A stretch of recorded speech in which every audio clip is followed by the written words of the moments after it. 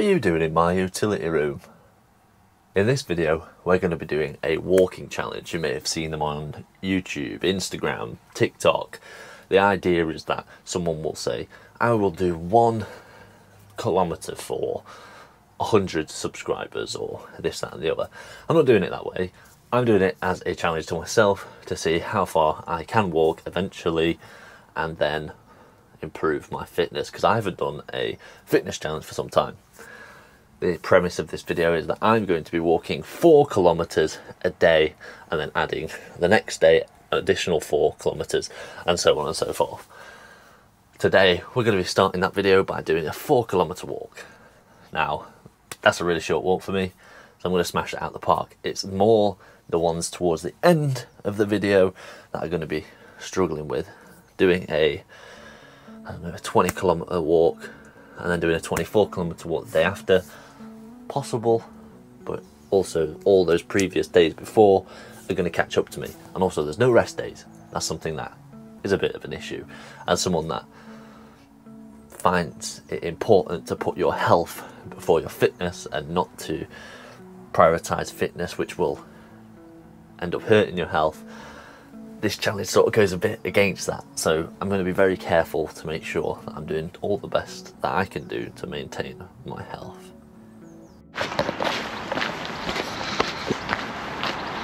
Feels weird to be recorded in public like this. This is like my hometown, so it's strange, but we are already 0.5 kilometres into the walk. I've decided to come down by the canal.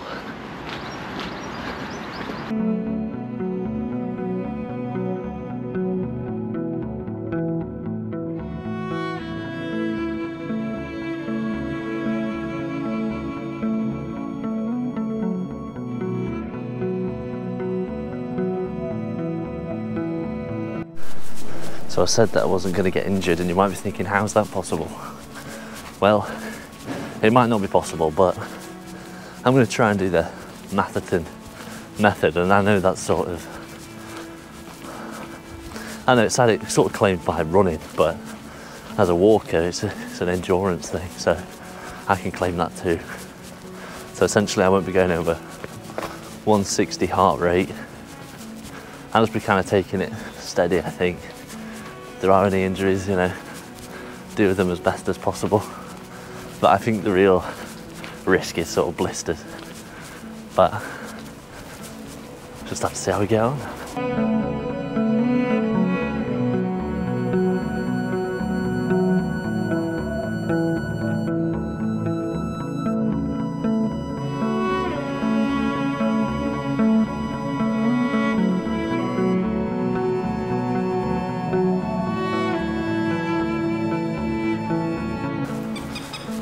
We've hit the 2k point and now I'm heading home.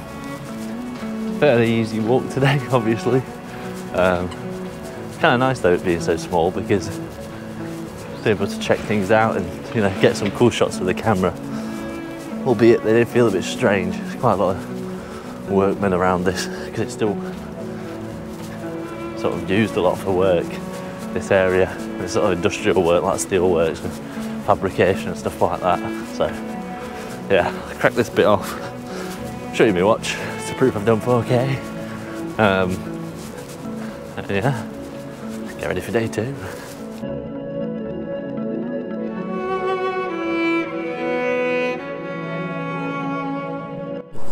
Day 1 complete, 4 kilometres in 41 minutes.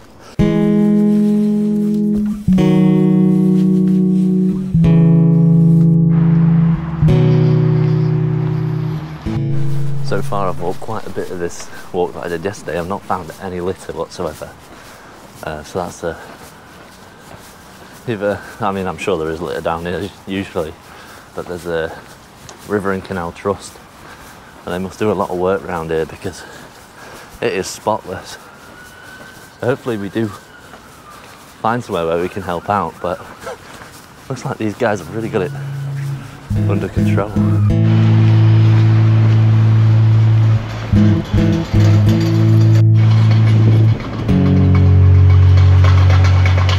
So here we have a bunch of just like micro plasticky type bits where it looks like someone's just gone over this with a mower.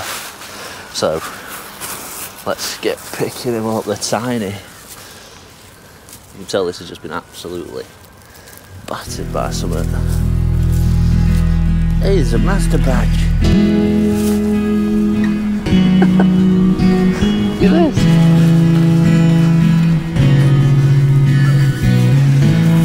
With some people on a barge over there, and they must work for the canal and River Trust, and they just asked me what I was doing, and obviously I was litter picking, and they just let me know that this area has just been planted with wild seed. So I think it's cool that I've chosen this box. It might just give them a bit more of a healthier environment to thrive. Regardless of what it is, it's important to get rid of it. Head up to that top bit. That little crap there.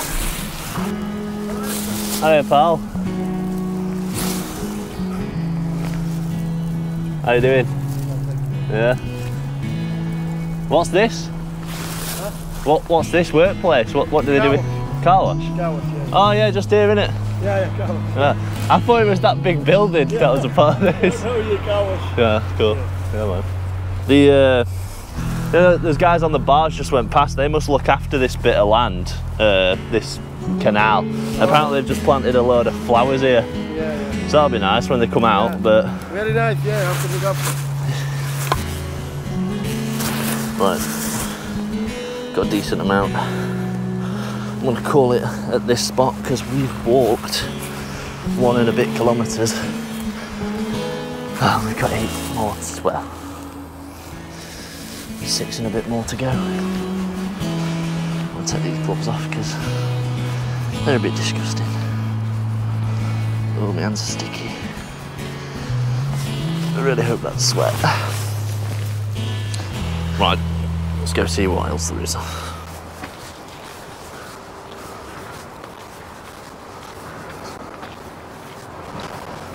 There's a big metal bar, but I don't think this bag's heavy duty enough to grab that.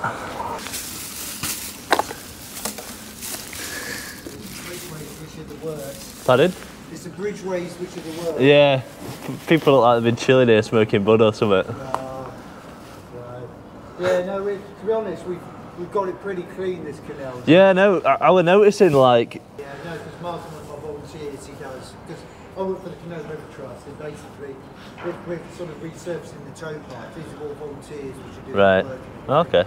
But why just watch out for needles? Yeah. No, I'm fully, yeah. I've got all my jabs as well. I've got my hepatitis. I've got all stuff like that. 'Cause I work. Yeah, I will be careful. Is this going on a YouTube or something? It will be. We're going on my YouTube channel, yeah. Oh, so what's your YouTube channel? I was going to say, if your bag's full or you want another bag, just come up here and just put it on the pontoon. All right, mate. Thank you. Oh, some balloons. Wonder if someone's had a party or if... You know what? I've not seen any Smart Whip containers, so no sign of NOS.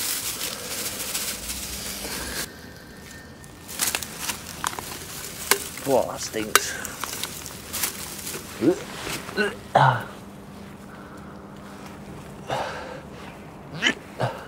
Jesus Christ.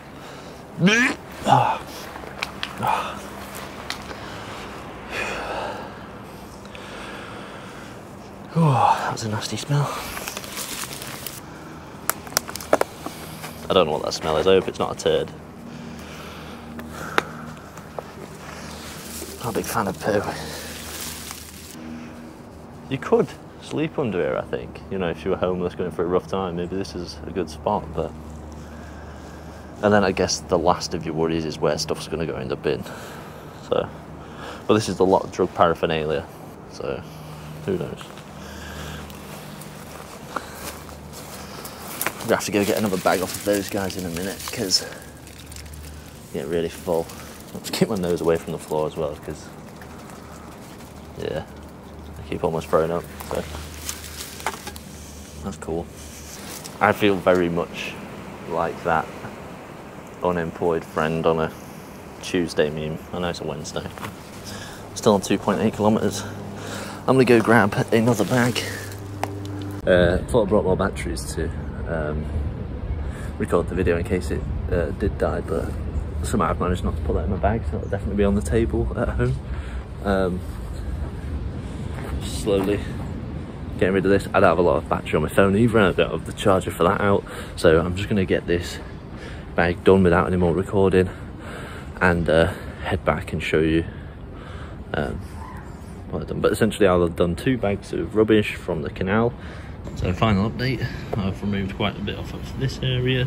Yep, there's still stuff there, and there's still stuff around here, but there's a massive pile here that I've got rid of. Granted, there's stuff there. And then just a moment ago, I went out and cleared this section out. It's full of drinks and stuff like that. Very difficult to get to. I can only reach to about here, so. But that bag's full now. And yeah, I'm gonna go and do an extra kilometre or a kilometre and a half. And then I'll head back. These are the volunteers that work on the canal. They come out here to do lots of different projects. I was just speaking to one of them. They do like a round walk and stuff like that. So that's day 2. I noticed that there was a massive chunk of recording which I thought was recording but wasn't, and that was essentially the other side of the bridge. I filled up that bag, and then I filled up another black bag which I saw from my phone recording. Just want to say, if anyone from the river and Canal Trust is watching, or any of the volunteers are watching, I think you're doing an amazing job. I thank you so much for being so kind to me, you know, giving me an extra bin bag, just talking to me about what you were up to. I think, yeah, that was just amazing. It's really added another dimension to that walk, or just me going out and just collecting litter by myself. And I really appreciate you guys taking the rubbish and getting rid of it for me, because that would have been bit of a walk carrying all that rubbish. But yeah, thanks so much for what you do to keep that canal clean. It is immaculate for the most part, but there are parts, obviously, I was able to find, and you know that they're there, but there's only so much manpower in the world, and there are more important jobs like restoring the path, which is what they were currently doing whilst I was there. So yeah, thanks so much. And that was day 2.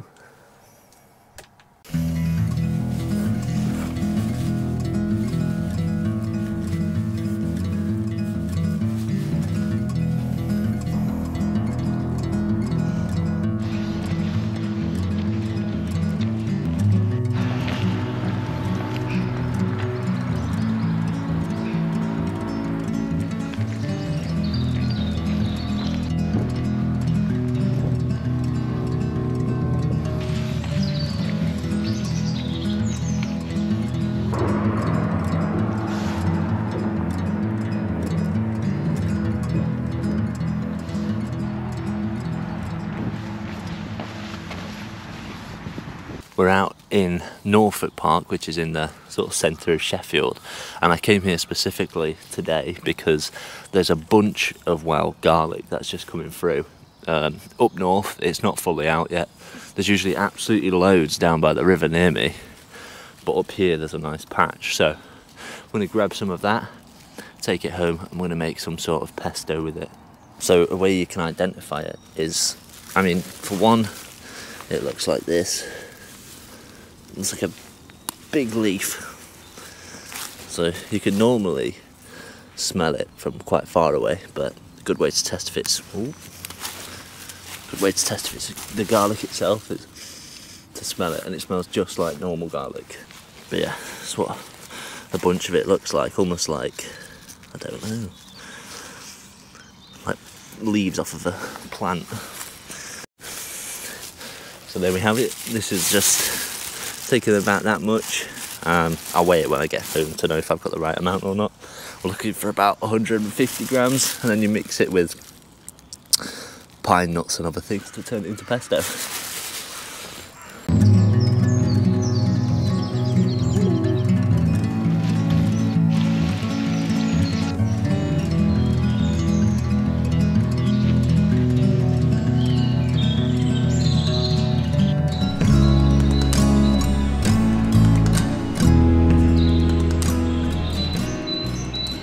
So that concludes day 3. You might notice from the pictures I was on the bus when or maybe I was at uni when I took the photo. of like the final distance. I just couldn't fit in the whole 12 kilometers before I had to go to university. So it's like a accumulation of 11 point something on that walk that you saw, and then just like a bit of a kilometer on my way to university. But yeah, day 3 complete.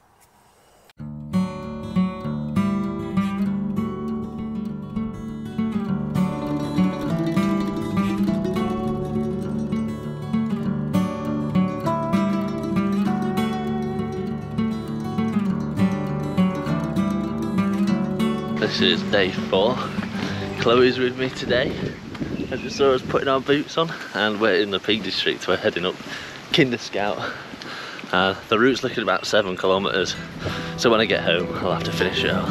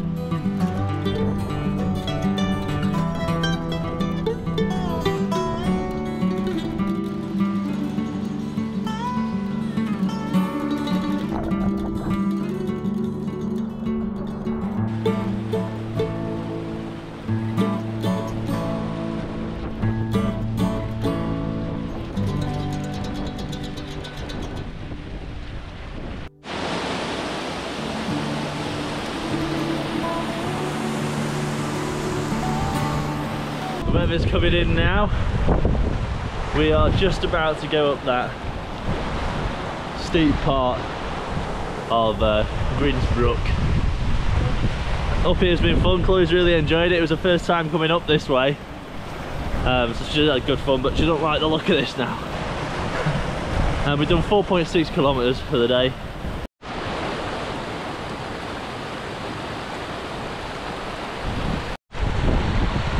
How are you feeling about that?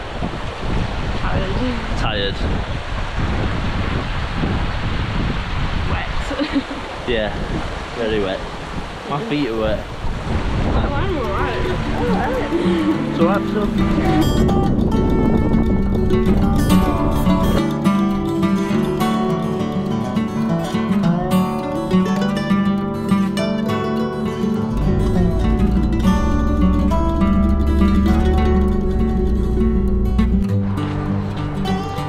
So we're back from Edale now. I'm just walking along the canal. We're on about 10 kilometers, so there's 6 more left to do. I think this morning after doing that, well, it's basically a mountain. I'm really tired. I'm just generally quite tired. I think, you know, no rest days. Starting to feel my muscles being quite tired. I'm not sure how long I'll be able to continue this, if I'm honest. That was day 4. Very tired. I don't think going up a mountain on a distance challenge is a good idea. My knees and my ankles have got a little bit of pain, but hopefully that subsides when I go to bed tonight. Tomorrow is 20 kilometers, which is a big one. I should be able to pull that off, although I can't see this challenge going past 7 days. It might not even go past tomorrow. So, yeah. Roll on day 5, let's go.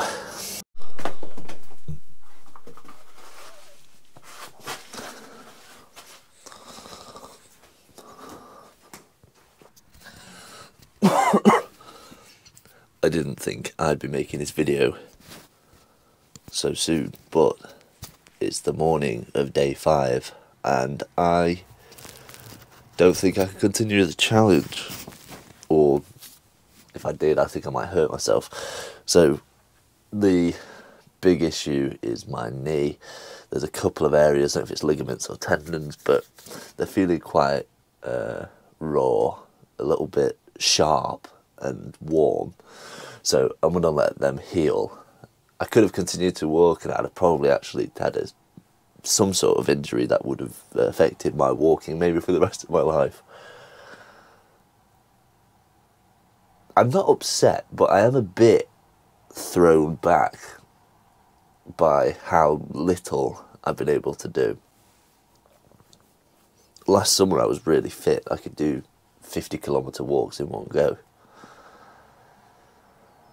So my biggest walk in this challenge was 16 kilometres, and I think if this challenge has done anything, it's taught me that walking as a sport needs to be continuously done to make sure your body is ready for it.